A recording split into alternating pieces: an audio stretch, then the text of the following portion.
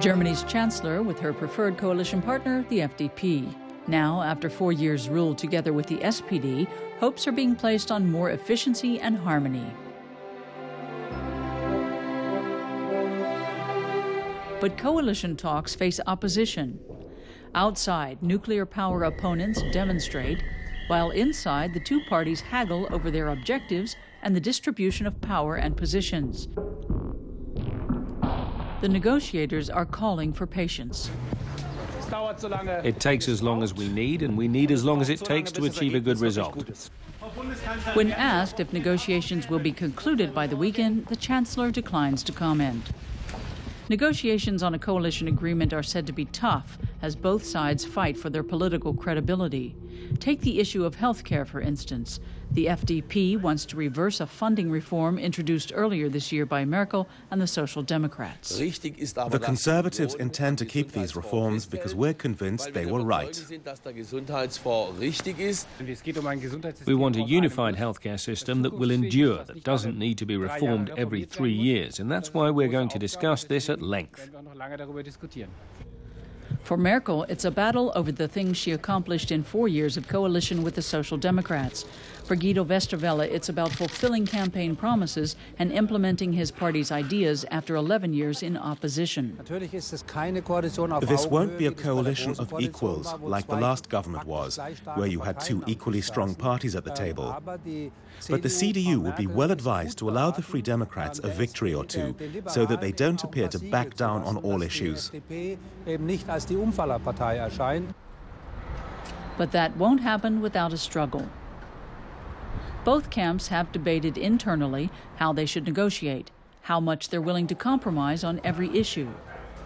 And with Germany facing a huge deficit due to the financial crisis, many conservatives say there's nothing left to distribute. The Free Democrats, however, don't want to give up their core demand for lower taxes. We will only be able to fix government finances if we have the courage to reduce the burden on citizens and businesses, and that's what the next government is going to do. Thank you. The designated vice-chancellor radiates confidence. Chancellor Merkel uses her charm to counter any criticism from her own ranks. Her preferred coalition constellation is within reach.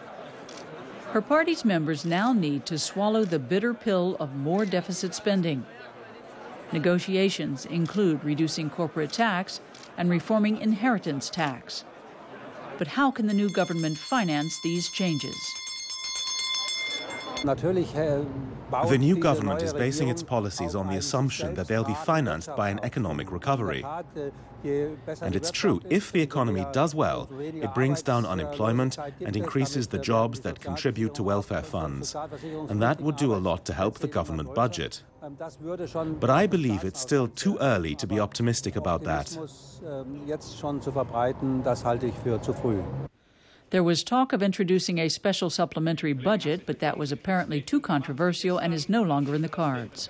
The technical details will be decided when we draw up the 2010 budget, and this will, of course, be carried out in an orderly, transparent and correct manner in accordance with the basic law.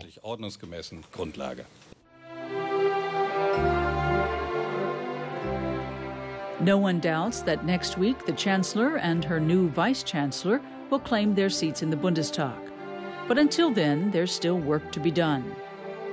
The coalition partners say they want to build on economic performance but avoid neoliberal tendencies. They also say they'll protect social stability, families, and the jobless.